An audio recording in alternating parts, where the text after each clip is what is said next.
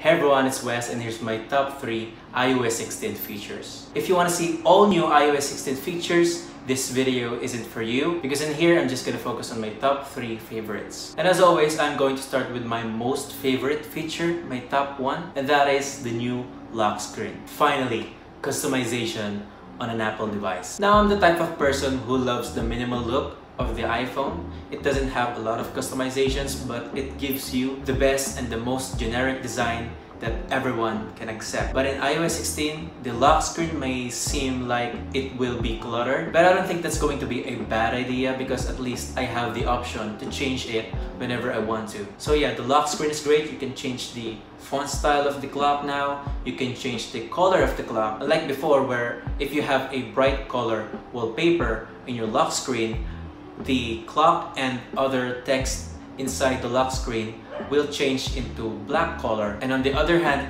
if you have a darker wallpaper, the text on the lock screen will change into white. And that's it.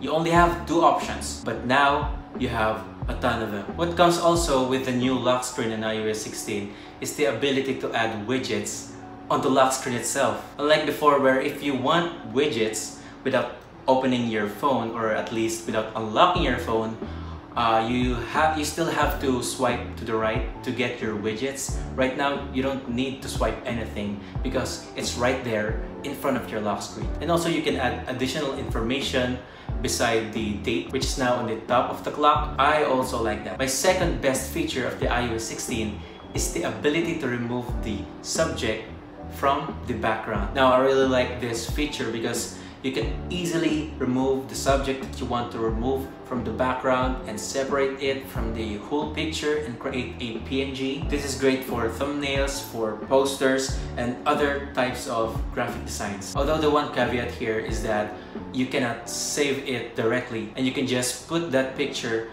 on a text box, whether it may be a messenger app or messages or a notes app. And then after that, there you can save the photo. A minor complaint, but overall, still a great feature. And my third favorite feature of iOS 16, and this is somehow kind of overlooked by other features that we can see on the internet, and I don't think a lot of people know this, and that is the ability to copy and paste adjustments and filters of photos inside the stock Photos app. It is amazing. Before Apple upgraded their photo editing game 2 or 3 years ago, I used Lightroom and Visco. But since then, I'm now just using the stock Photos app, and having this additional feature is kind of very important for me. So yeah, that's it for today's video. If you like this video, you can give it a like.